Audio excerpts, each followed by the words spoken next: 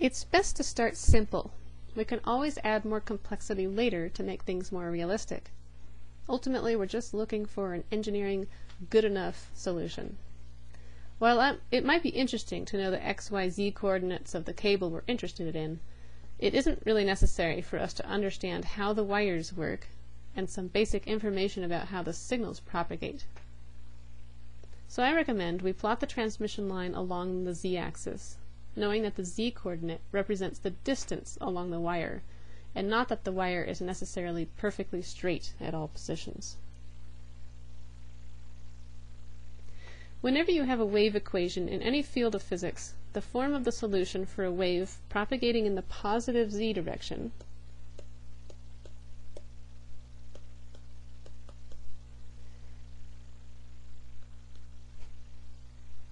is z minus upt. For example, if the source is a sinusoid, the solution to the voltage wave equation would be of the form sine z minus upt. Up here is the phase velocity. I'll say more about that in just a minute. Now consider a zero crossing in that sinusoid. So say right here, this point right there. There is a zero crossing when the argument is equal to 0. As time progresses, or as time increases, so as t increases, time goes up. The position z must correspondingly also increase in order for the argument to remain 0, in order to track that position on the wave. So here, if this is at the place where sine of z minus upt is sine of 0, as t goes up, z also has to go up in order for the argument to remain 0. In other words, as time increases, the zero crossing that we are tracking must move to the right, must move in the positive z direction. So this means that it's a voltage wave traveling in the positive z direction. Now I said that u sub p, up here is the phase velocity, where up is equal to, here's a few different forms of it. You can get it from lambda f. It's also equal to 1 over square root of L prime C prime for a lossless transmission line. And you can look back on section 3 of notes 2, and you'll notice that the following relation holds for all TEM transmission lines. So this is for TEM transmission lines, which is what we're dealing with in this class.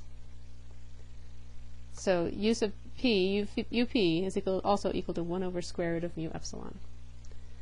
Putting all this together, for our voltage wave traveling to the right in the positive z direction, the voltage at any point in space and time along the transmission line is equal to v, it's a function of z and t, and it's equal to v plus z minus upt. So I put a plus sign here just to note that that's a voltage function traveling in the positive z direction. So it's a v plus is a coefficient that describes the shape and amplitude of the voltage wave. V plus might be a step function, a sinusoid, a Gaussian, and so forth.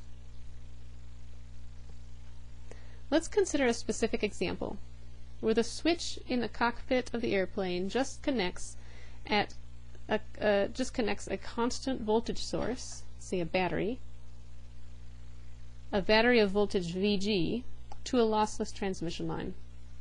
Spend a minute drawing what the voltage looks like along the transmission line after t seconds.